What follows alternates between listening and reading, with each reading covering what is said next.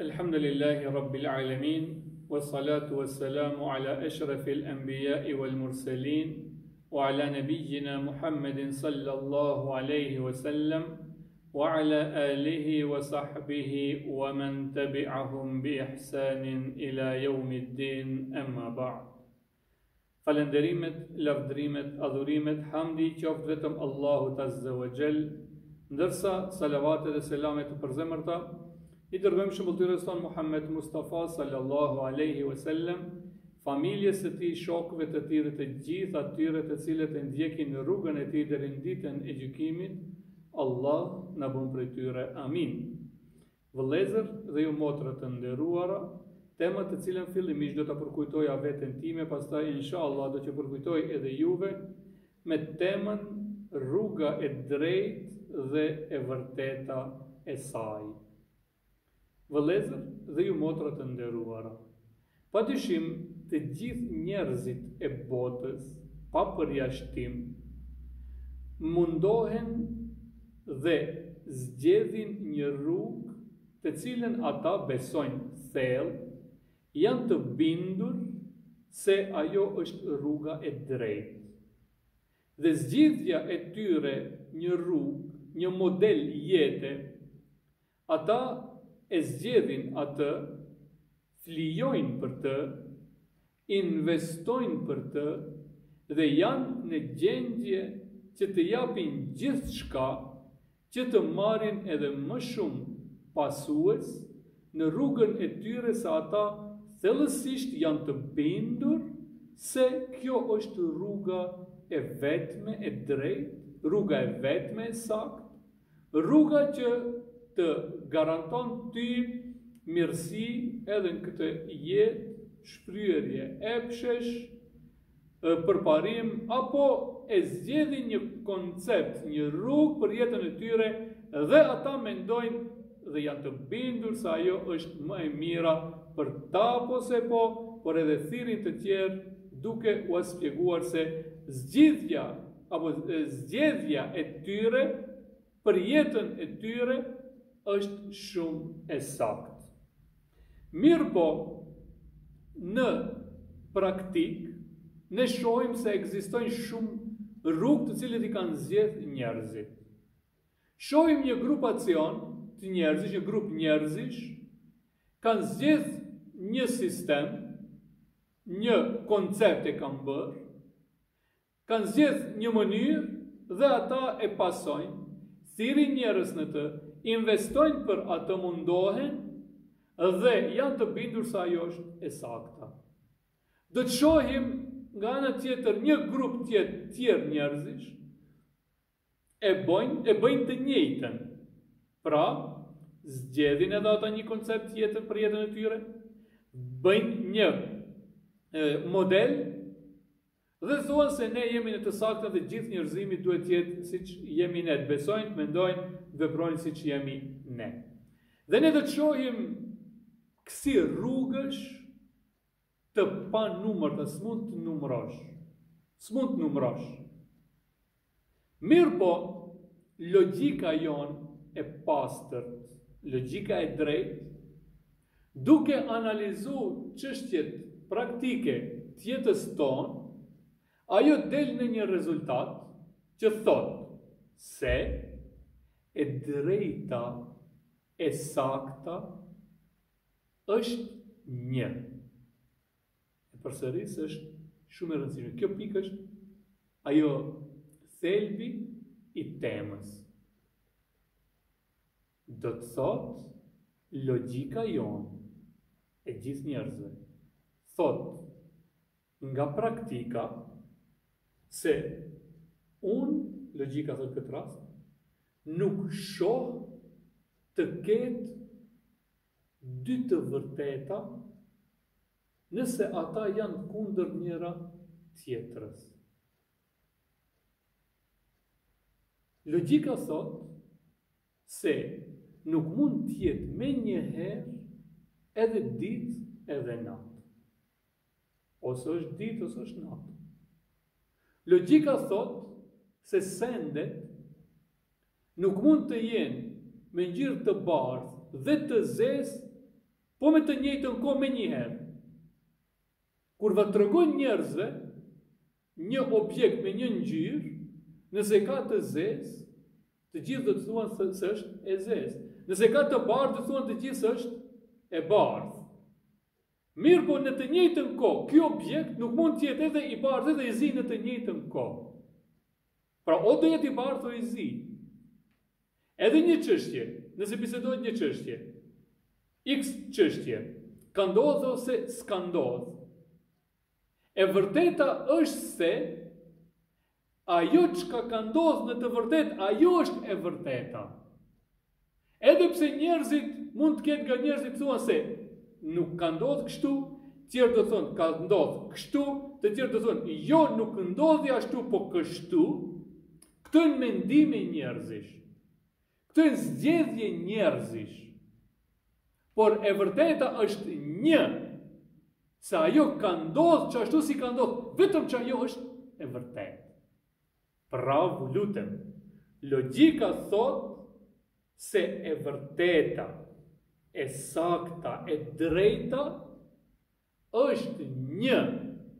Nuk mundet ne 10 mendime të kemi të ndryshme a për një çështje. Pa tjetër që njëri do ta godas dhe do jetë në të vërtetën, të tjerët do të jenë gabim, se ajo një është e vërteta. Nëse ke bërë një krim, ke vjedh, nuk mund të shti në të njëjtën kohë edhe të kesh vjedh edhe mos kesh vjedh. Edhe pse, shembull, ka njerëzit do të mendojnë se ki ka vjedh, tjerë s'ka vjedh. Po e vërteta është se një, atë që e ke bërë ti ke vjedh dhe s'ke vjedh, ajo është e sakta. Kështu o mësu logjika, që sendet t'jenë të njëjta. Pra e vërteta t'jetë një, kështu o mësu logjika. Kthehemi që është në temën tonë. Nëse logjika është mësu të thote se e vërteta është vetëm një, ashtu si ka ndodhur dhe si është. Edhe pse njerëzit mund të kenë mendime të ndryshme për atë, atëherë shtrohet pyetja vallë, cila atëherë na qenë ka rruga e drejtë për jetën tonë. Cili është modeli më i mirë për jetën tonë? Cili koncept është më i miri që unë dhe ti ta përqafojmë dhe ta zgjedhim që jetën tonë ta organizojmë në bazë të atij koncepti? Nëse ne dëshirojmë të blejmë një aparat në shtëpitë tona, pa marrë parasysh se një veturë, dëshirojmë të blejmë diçka, një aparat, pa marrë parasysh. Dhe çtash nëse shtrohet pyetja, kush e din më mirë për gjendjen e atij aparati?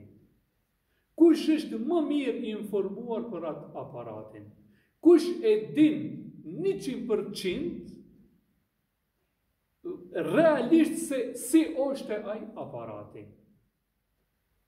Më mirë dhe më saktë, 100%, aparatin e din inxhinieri që e ka konstruktu atë aparat dhe tekniku që e ka realizu planin e arkitektit edhe inxhinierit të atij aparati.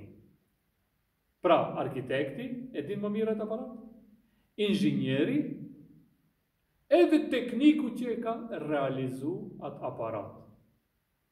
Ndërsa unë dhe ti dhe të tjerët mund të kemi shumë informacione për atë aparat, por më të mirat, më të saktat, i kanë këto 3 persona që e kanë mendu dhe e kanë realizu atë aparat. Kthehemi ç'është tek ne. Ne kemi një krijues, është Allahu. Një furnizues është Allahu. Një sundues është ai Allahu. Ç'tash? Kush mundet të na vizatoj neve një rrugë? Kush mundet të na jep një metodë? Të na preferoj një koncept të jetës tonë për rrugën e drejtë më mirë se Allahu, askush s'ka shans. Askush s'ka shans. Sepse askush nuk na njeh neve më mirë se Allahu, sa na ka kriju. Askush nuk i din më mirë nevojat tona trupore dhe shpirtërore se Allahu, sa na ka kriju. Askush nuk din se ç'është e mirë dhe ç'është e keqe, ç'është e dobishme dhe e dëmshme për ne më mirë se Allahu. Edhe ne mund dim diçka, po më mirë e din Allahu, si ai arkitekti, inxhinieri edhe tekniku. Më mirë e di Allahu. Nëse ai e di më mirë për ne se ç'është e nevojshme, ç'është e mirë, atëherë logjika mu dhe ty na thot që atëherë bohu djalë i mirë, bohu vajzë e mirë dhe ndiqje rrugën e Zotit si koncept për jetën tënde. Se as një filozof, as një mjek, as një shkencëtar, as një mendimtar nuk ka shans të t'jep ty një koncept për jetën tënde që ti të jesh i lumtur, i suksesshëm në të se sa Allahu. Se ai të ka kriju, ai të furnizon dhe ai është më mirë i njohur për ty dhe nevojat tuaja.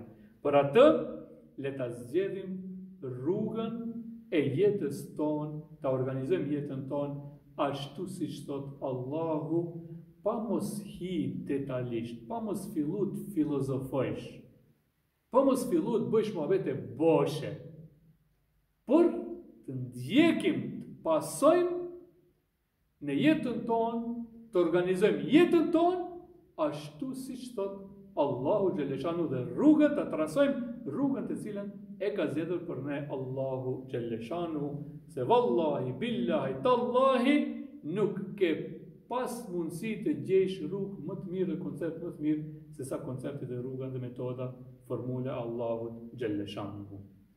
Për këtë Allahu xhaleshanu në Kur'anin famullar thot, pra se rruga e vetme e sakta të Zotit që të garanton lumturi dhe mirësi është rruga e Zotit.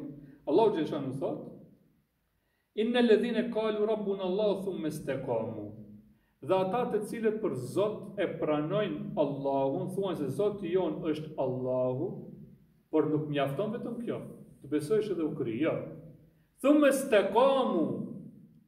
Pastaj janë mustaqimin, janë drejtuar në rrugën e Zotit. Trasojnë, ndjekin, pasojnë rrugën e Zotit. E të tillët, çfarë thot Allahu xhaleshanu?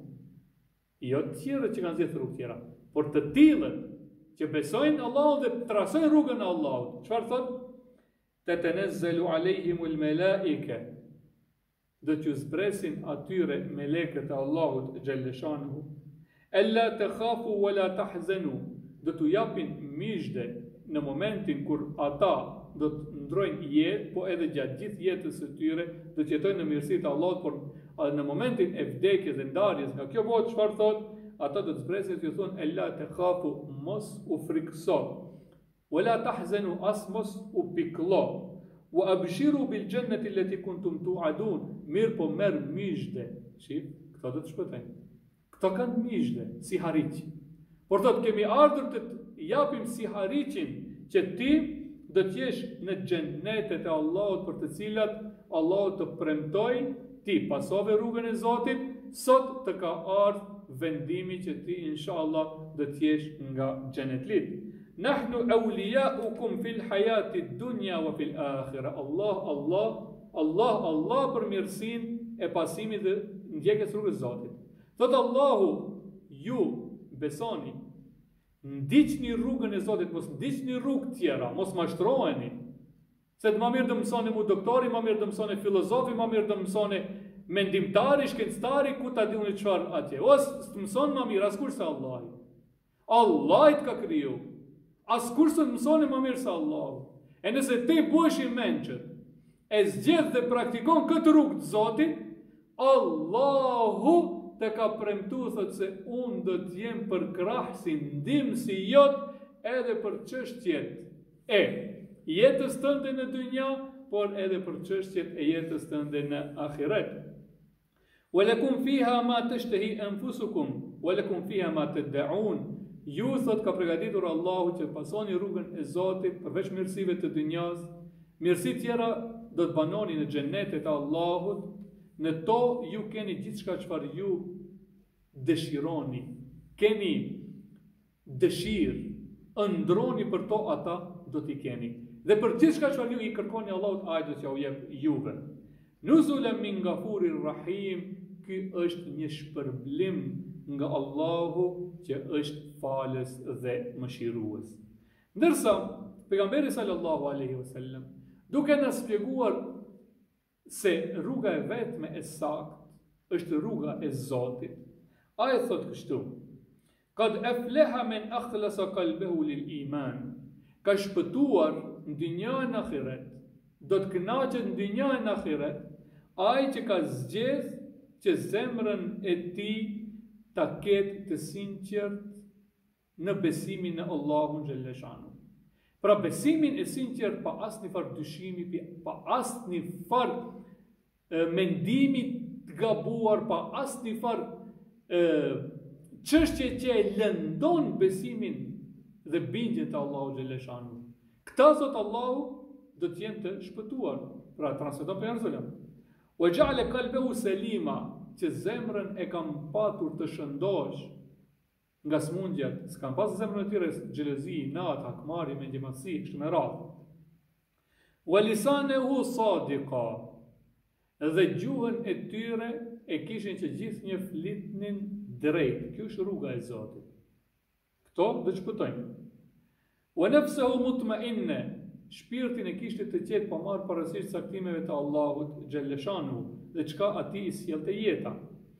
Wa khaliqatuhu mustaqima, dhe që kishte sjelljen e mirë. Kjo është rruga e Zotit. E këtë rrugë kush pason, me këto çfarë pejgamberi sa porosit, ai ka shpëtuar në dynja edhe në ahiret. Pra, besimin e sinqert te Allah pa asnjë farë luhatje dhe dyshimi. Tjetra, zemrën e shpëtuar pra nga smundjet e saj që përmendëm, të flas vetëm të drejtën, i qetë në gjithçka çfarë i vjen nga Allahu xhalleshanu, moralin e mirë. Kjo është rruga e Zotit. Ju pyet shash, nëse i pason këto çështje, a ka dikush që do t'jave më të mirë se këto? S'ka shans.